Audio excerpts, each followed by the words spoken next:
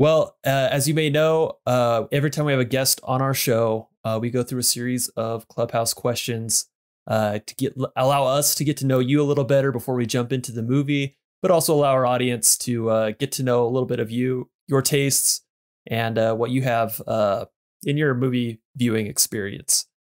So we'll just pass it on over to Ben for his Clubhouse question.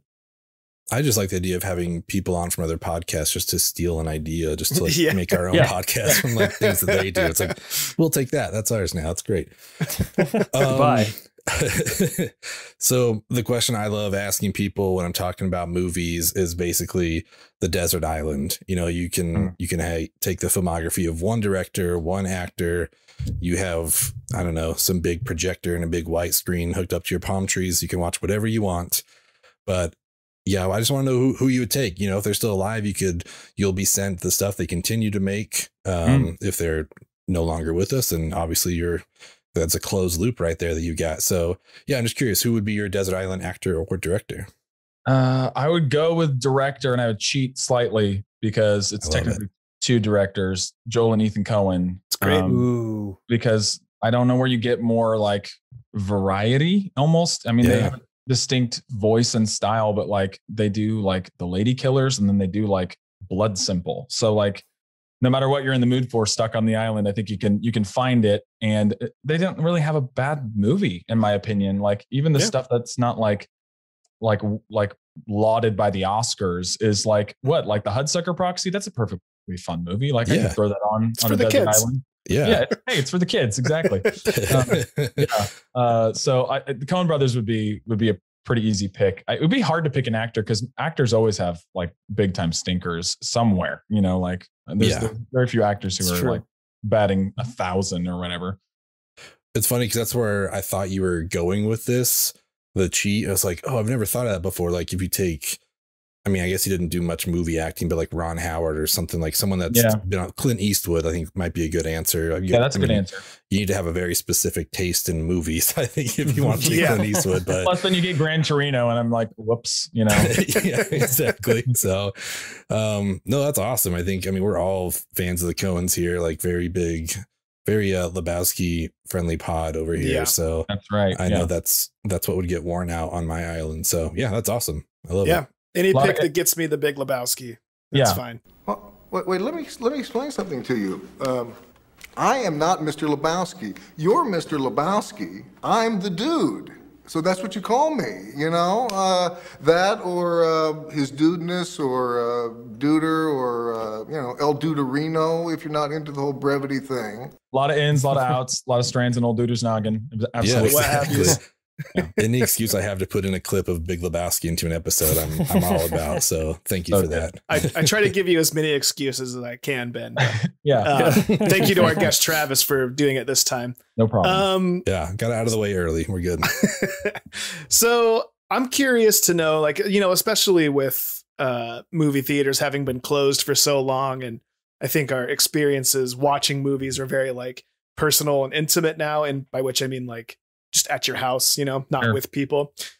So I'm curious if you have a moment, movie experience that you remember that stands out, like a favorite movie experience. Like, just as an example, like the last movie I think I saw in theaters was Avengers Endgame. And when Cap catches the hammer, the place went just crazy, you know, and that, you know, moments like that stick out. So I'm curious if you have something like that sticks out to you. So my personal one is, I think, this isn't like the last thing I saw by any means, but I saw the Coens True Grit in theaters. And that's like a perfect movie to me. And there's this like sequence near the end where he's carrying the girl, the lead girl in his arms, and she's dying of a snake bite, and he has to shoot her horse in the middle of a moonlit field. And I was like, coming into my own as a movie nerd at that point, realizing like I'm never going to stop loving movies.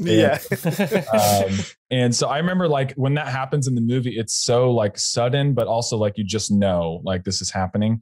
And if I remember right, the horse is like worn out from riding too hard, right? Yeah, he just had to like stick it with his knife to keep it going. It's so brutal. Yeah, it's such a great scene. I remember that like very specifically as well. the Carter Burwell score is like, it'll get you. Yeah. And the theater just got like dead silent. You know what I mean? And this is not like a hoot and this is an Endgame or something, right? Yeah. This is like, some great adaptation of a prestige movie that already happened. But that was great. I remember that, like, I remember watching that in theaters and being like, I need to watch that again, like tomorrow. And then a sub answer would be, I got to take my kids to the drive-in to see Raiders of the Lost Ark. And that was rad. Super fun. First time they've seen it and they get to see it at a drive-in, which just felt perfect.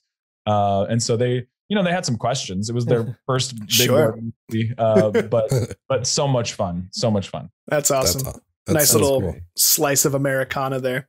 Yeah. Oh yeah. I like your True Grit answer, because typically the answers we get and the ones that I personally think of are the more raucous moments, right? Yeah. Or the moments where the vibe in the theater is more like excited and electric in like in the buzzy sort of way, as opposed to like that like tense, nervous sort of buzz. So I think that's cool. That's a great moment. And I remember that moment specifically in that movie as well. And in fact, outside of like the showdown in the cabin in the canyon, I can't really remember too much about that movie otherwise. So yeah. Same page. Oh man. I love True Grit. This is going to sound stupid, but there's a moment in that movie, they're in the woods and like that, the people who are pursuing Rooster Cogburn, like just like screaming his name in the woods. There's that guy who's just like phlegm's coming out of his mouth. He's like, Rooster. And it was like Barry Pepper. Yeah. And I just remember thinking like, this is not going to be a popular take, but like, I already love this more than the original True Grit. So No, my dad's so pissed at you right now. all the dads everywhere are pissed. Yeah. My mom just turned this off. She's like, "Oh, you're going to diss John Wayne like that? Like, I'm done."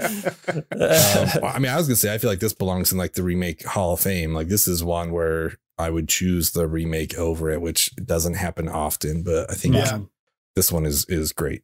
And it's a weird exercise in like, I don't think we needed a new True Grit, but like, in the end, I'm glad it happened. I wonder if anyone else had made it, if I'd feel the same way, because I'm a pretty big Coen Brothers fan myself. So it's really like remarkable. It's really it's an adaptation of the book more than the first movie is. Sure. What I mean? It's like the first movie. I never read the book, so I guess I don't know, but.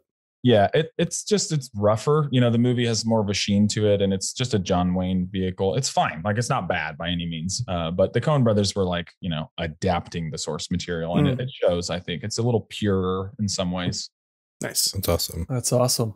Well, my question is, a few rounds ago, Ben had the idea of doing a round where each of us select an unsung gem. And what an unsung gem is, it's a movie that you like, that you either feel like gets very underappreciated by pretty much everybody around you, or is just severely underrated. Like, maybe people have seen it, but you just feel like they don't get it. And what would that movie be for you? I have a pretty recent one, actually. If you've seen any like Nora Ephron movies, like, Sleepless in Seattle or You've Got Mail. I think she wrote When Harry Met Sally, right? Even though Rob Reiner directed it. I just watched a bunch of those, like 3 in a row, those 3. But then I heard of this one that's super weird, and it's called Mixed Nuts. Yes. Oh no! Yes. Oh my God, this is unbelievable. Seriously, this is so good. I'm not kidding. Like, the synergy.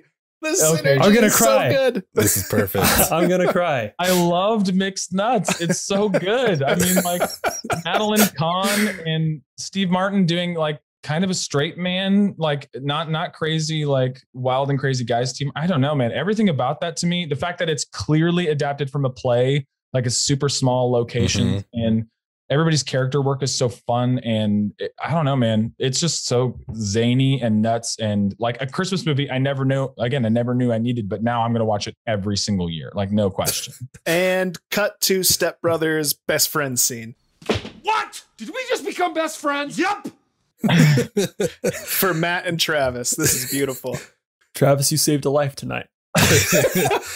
So I just want to clarify to anybody listening, like, I forgot to send the questions to Travis, so he had no like idea what was coming until like 5 minutes ago. So the fact that this was Matt's pick for our round of unsung gems, and then you just said that, it was just like it could not be more perfect. This was the movie that's tattoo. Like, do you have a tattoo of Madeline Kahn as a secretary? I need one.